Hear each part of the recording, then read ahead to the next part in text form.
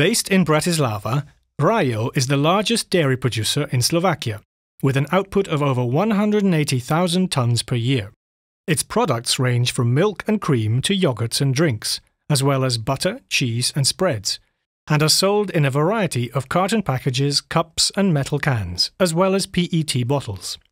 As part of the Megel Group, headquartered in Germany, Rajo has an international outlook and exports to markets throughout Central, Eastern and Southern Europe, as well as Scandinavia, Japan, Hong Kong, the United Arab Emirates, and even exotic countries like Mauritius or Madagascar.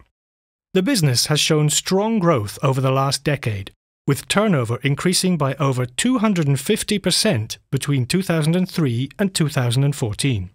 To put that performance in context, consumption of milk and milk products in Slovakia grew by less than 10% over the same period.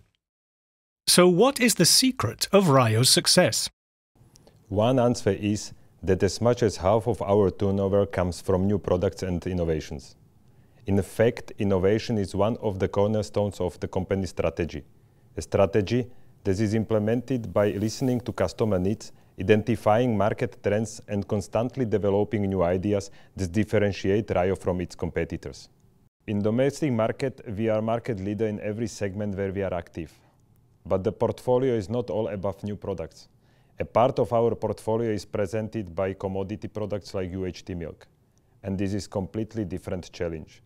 So the only kind of differentiations possible is via factory costs, which take us back to our constant drive for innovation.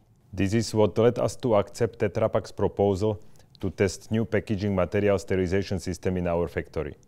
Between 2011 and 2014, we have produced 110 million Tetra Pak aseptic 1000 slim packages for our UHT milk.